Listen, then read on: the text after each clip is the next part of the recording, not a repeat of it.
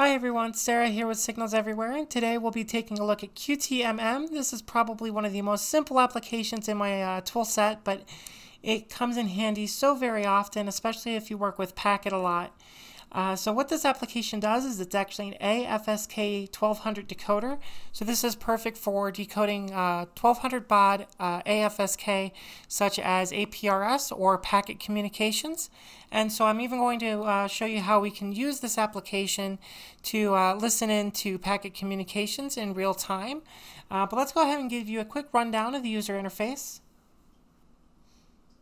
You can see we have a simple input box, and this is going to give us all of our audio inputs. And the great thing about this is that means we can use a virtual audio cable to pipe in audio from other applications like SDR++. We then start the decoder, and really that's all we have to do to start decoding. We also have the option to save these packets to a file or clear the packets from the screen, which of course is very handy, and that's really all we need to use this application. So let's go ahead and take a look at monitoring APRS packet communications, and then we'll take a look at monitoring an actual chat conversation going on between two users over a packet connection. So here we can see the application decoding some APRS for us. We're in the US, so we're on 144.39 megahertz. And you can see we have SDR++ on the left-hand side so that you can see the waterfall as everything comes in and gets decoded. And it's a very sensitive decoder. It's actually one of the best software-based decoders that I've seen. Works very well without any trouble. Like I said, it's a basic, simple application for being able to monitor this kind of traffic.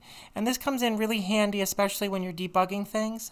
For example, I was recently working on a BBS application that works directly with the radio, and to be able to decode the packets I was sending out in real time was very helpful in making sure that I was sending the packet in the correct format.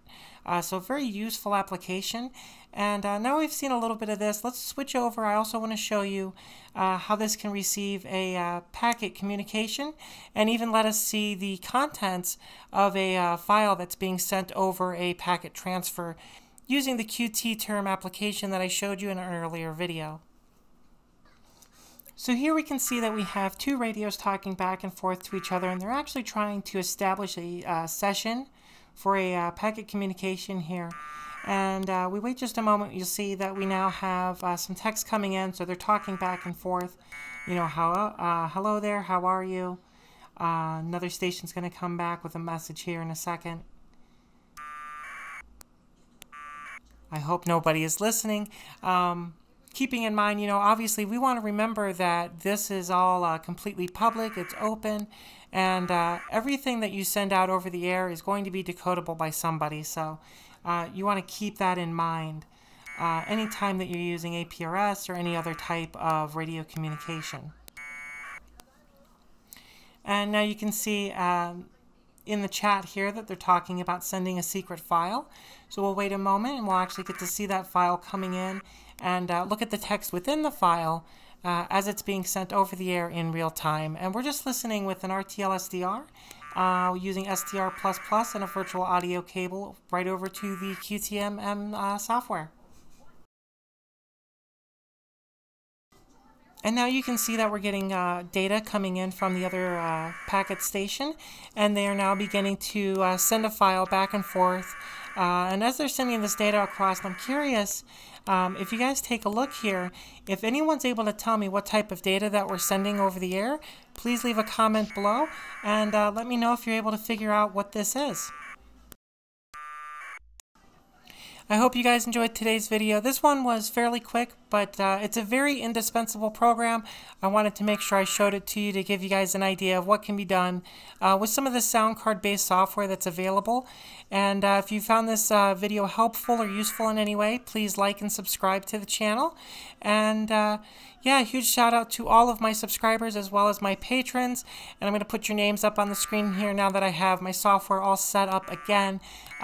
Very happy to be able to do that because my patrons help me out so much just in the production of videos and honestly helping me get by right now. Patreon's about the only income I have at the moment, so you guys are helping out tremendously by being patrons. So thank you all so very much, and I will see you all in the next one. Bye.